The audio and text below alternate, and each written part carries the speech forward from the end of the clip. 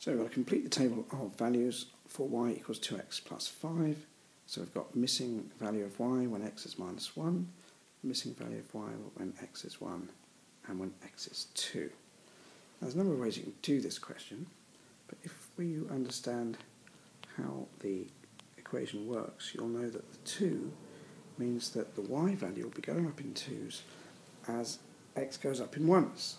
So this will give me 7 and 9, and then if I go backwards I'm going down in 2's, so 9 down to 7 down to 5, which will give me 3.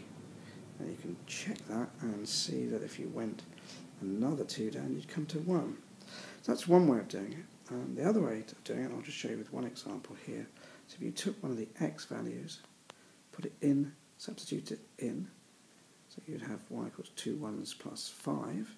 So when x equaled 1, y would equal 2 plus 5, which is 7, which is the same answer. You could go that way, but it's slightly longer. It's better to know the rule about going up in 2's. So now to draw the line, well, we have to draw the line from minus 2.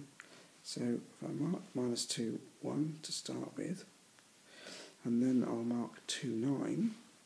We take a ruler and draw through those 2 points at either end. You'll go through all the other points. Now I'm drawing this line with my finger on an iPad, so it might not be that accurate. I might put one more in, 0 and 5, to help me, and then my line goes like that.